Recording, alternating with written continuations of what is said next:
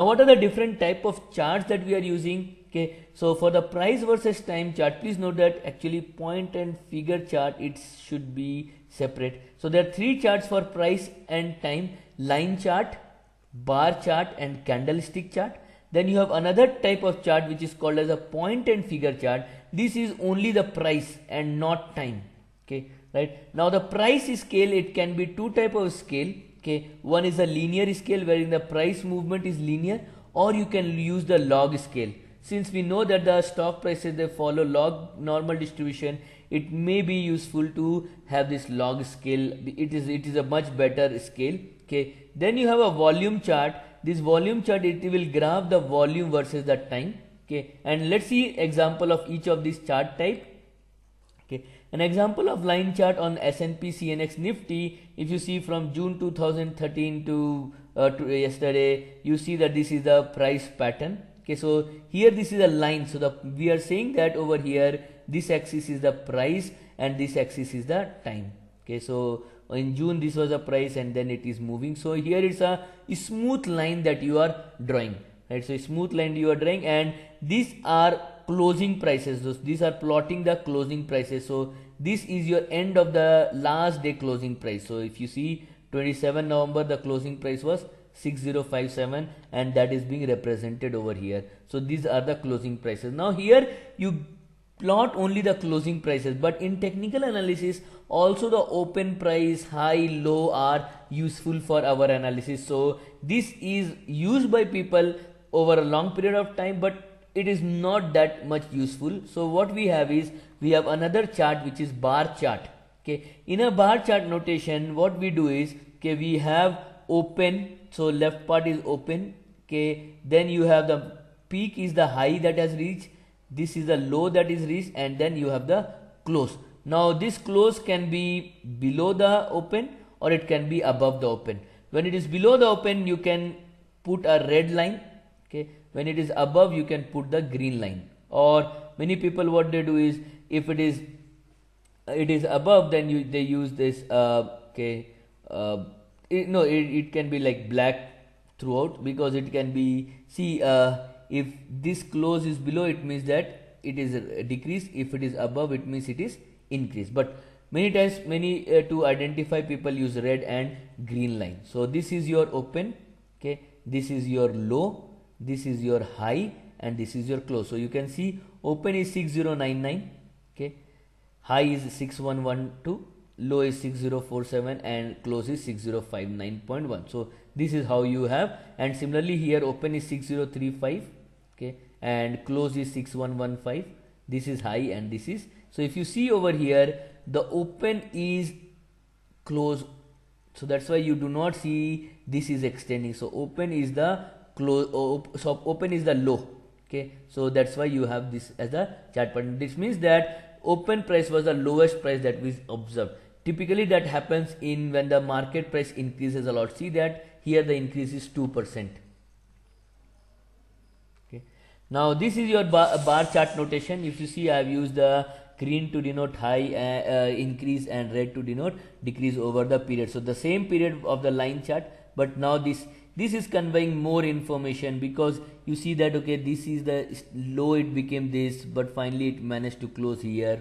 So this kind of chart, it gives you much better idea as compared to the line chart, which was showing only the closing item. Then there is another chart which is your candlestick chart. Candlestick chart has been founded by the Japanese. Okay, so it is being used from 1600s only. Right? It is being used in the rice futures market. Okay, now in a candlestick, it is similar to your OHLC chart, bar chart, but here if you see, it looks like a candle with this as its wick. Okay, so you have this as the open.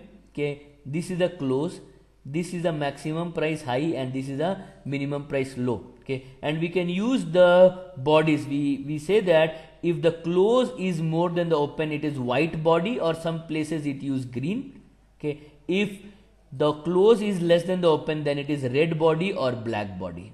Okay, and these are your wick. So it depends. If the market, sometimes like candlestick are like this, okay, wherein high is very high, low is very low, it opened and the close. So it can be like this pattern, right? So this is your candlestick pattern. So we'll see the next diagram. So see that this is your candlestick pattern over here. See the wick over here.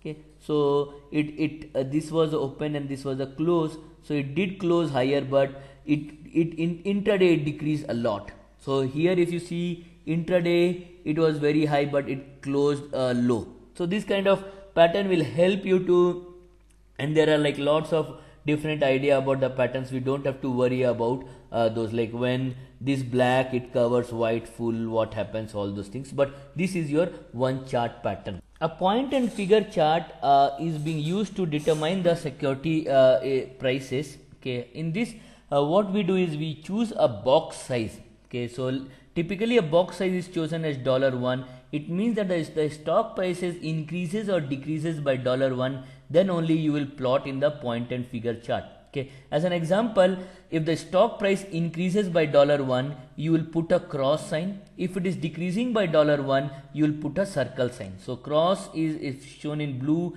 and circle is in red. It means that it is decreasing, right? So what we can say is, if the stock prices decreases by $2, then you will put 2 circle. If it decreases by $5, then you will put 5 circle. Okay, now you will change. You please note that if you see that this entire red are in one column, entire cross are in one column, you do not put red and cross in the same column, right? So that is the so it means that the prices are decreasing. Okay, now if the price starts increasing, okay, it is not that after a $1 movement you will switch. Okay, typically to change the direction from decrease to increase, it has to change by more. So typically many people they take $3. That means if the price is decreasing and if it increases by more than $3, then only you will change, you will move from here to here. Otherwise you will not do anything. So as an example, if it is moving by $1.5,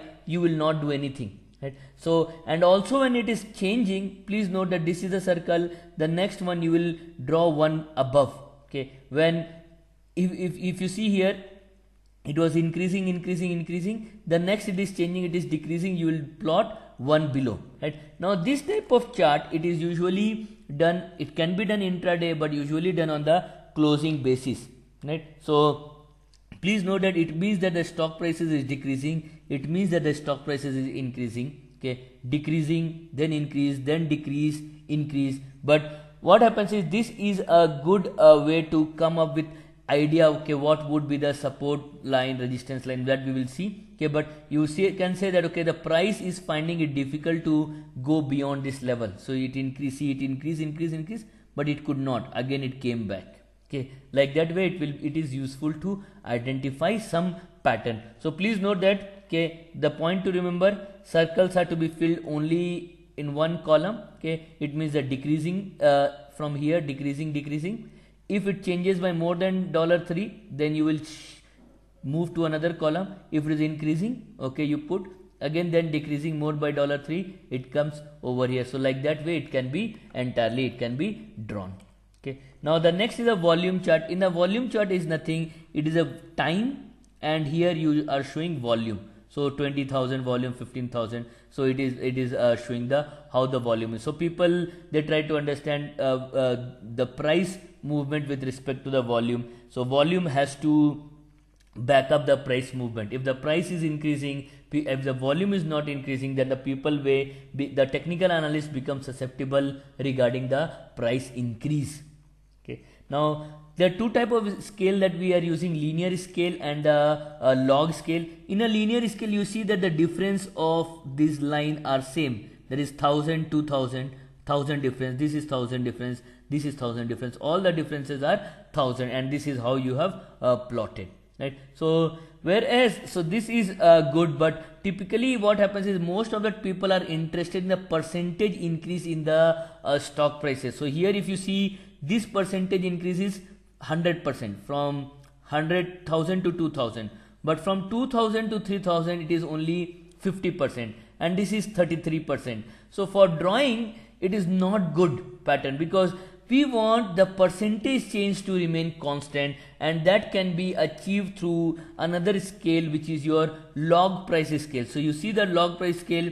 Okay, this difference is constant and this difference is same. Okay, so from 500 it is becoming 1000 twice, from 1000 it is becoming twice 4000, and then you would have 4000 here, from 2000 it is becoming twice, like that. So please remember that this one bucket that you have, not this one, but this bucket and this bucket size is same, it means that it is the stock price is going double. This is a better chart. So please note that, okay, most of the technical analysts they use log price scale.